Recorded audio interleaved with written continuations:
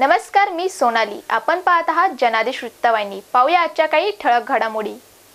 मुंबईसह संपूर्ण महाराष्ट्रात महाशिवरात्री साजरी. मानपूर ट्रॉम्बेच्या नर्मदेश्वर मंदिरात महादेवाचे दर्शन घेण्याकरिता भक्तांची एकच रेस.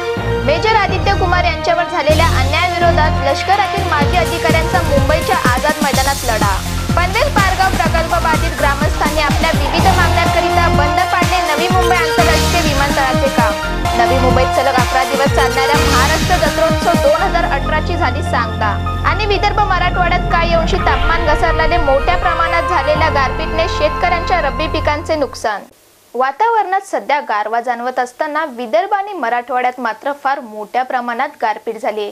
त्यामुळे बोंडअळीनंतर आता गारपीटमुळे मोठ्या प्रमाणात रब्बी पिकांचं नुकसान झाल्याने शेतकरी हवालदिल झालेत.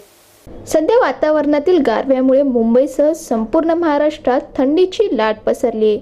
बदलत्या तापमानामुळे कुठे कमी तर कुठे जास्त असे थंडीचे प्रमाण आहे. विदर्भ आणि मराठवाड्यात काही अंशी तापमान घसरल्याने विदर्भात मोठ्या प्रमाणात गाराचा पाऊस पडला. बुलढाणा, वाशिम, जालना, हिंगोली यांच्यासह विदर्भ आणि मराठवाड्यातील सर्व जिल्ह्यांमध्ये मोठ्या प्रमाणात गारपीट झाली. अचानक पडलेल्या या गारपीट आणि पावसामुळे शेतातील उभे पिके जमिनीत गाडले गेले. शेतकऱ्यांनी शेतात लावलेला गहू, हरभरा, कांदा या सर्व पिकांना गाराच्या पावसाने अक्षरशः झोडपून काढले. अवकाळी पडलेल्या पावसाने शेतकऱ्यांचे लाखोंचे नुकसान झाले. शेतात लावलेले पीक हे काढण्या अगोदरच गळून पडल्याने विदर्भासह मराठवाड्यातील शेतकरी हा हतबल झालाय. विदर्भ आणि मराठवाड्यात अजून मोठ्या प्रमाणात गारपीट होण्याची शक्यता हवामान खात्याने वर्तवली आहे.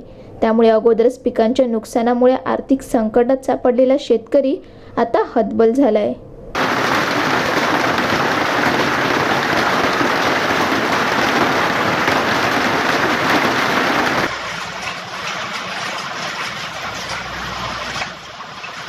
बुलढाण्याहून संदीप मापारी, जनादेश वृत्तवाहिनीकरिता.